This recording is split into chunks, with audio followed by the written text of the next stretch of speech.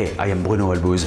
Thank you again for watching the Real Deal Cooking channel. I heard it's the apricot season, meaning it is time for a family reunion.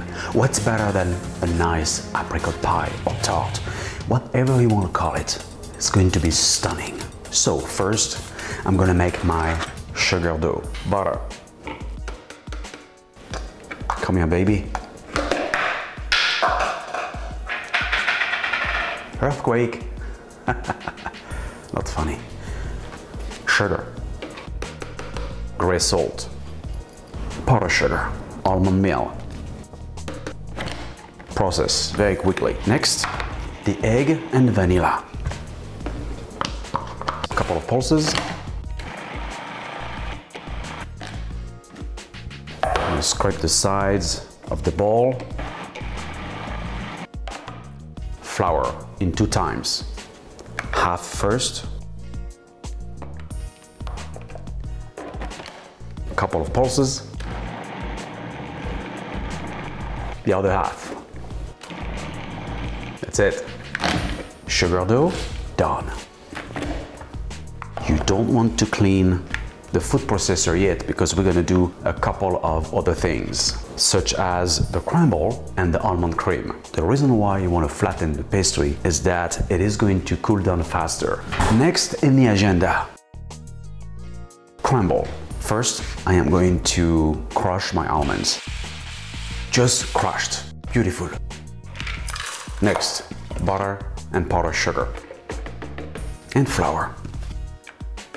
Process until it comes together, and then I'm gonna add my almond.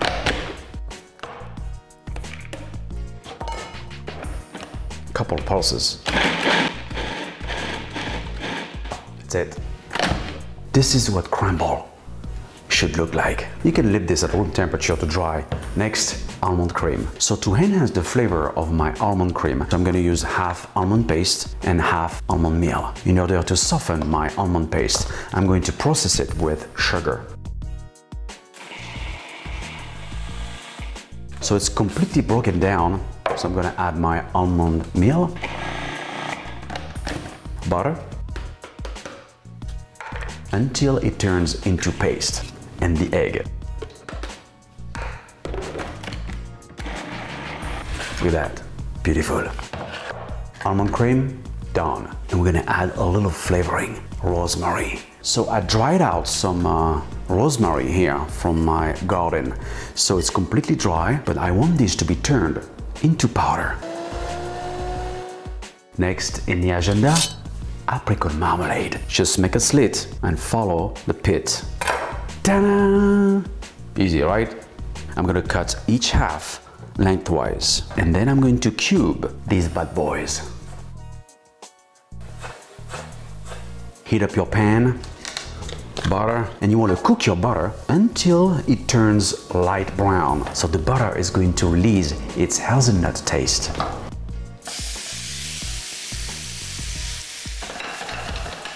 Full blast.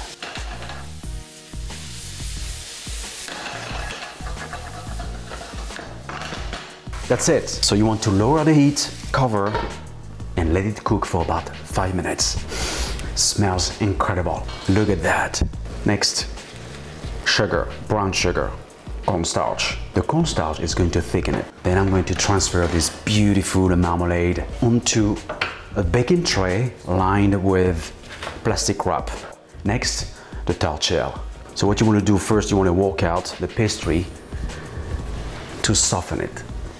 You of course don't want to work this out too much, because the more you work, the more elastic it's going to become. Therefore, you are going to lose the purpose of the crust. And as soon as it is supple enough to be rolled out, well, just go ahead and do it.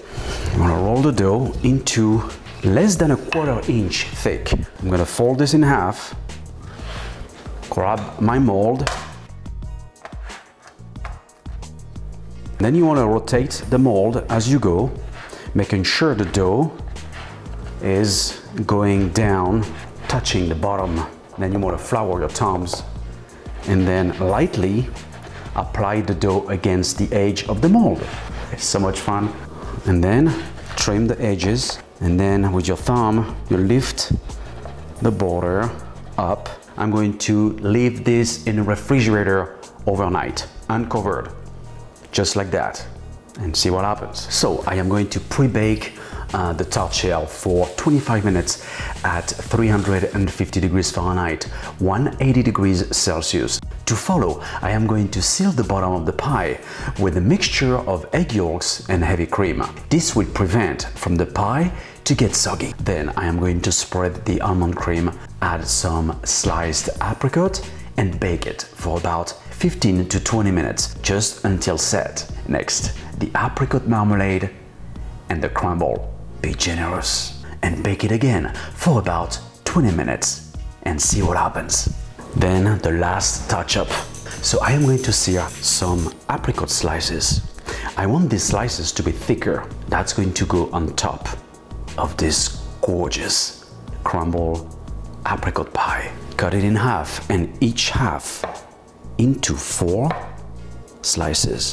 So I am going to sear 2/3 of it and save 1/3 raw. I hope guys you have enjoyed this stunning apricot pie. To get the full recipe, you know where to go, right? brunoskitchen.net. Please subscribe, like me on Facebook, and follow me on Twitter, Instagram, and Pinterest. I can't resist.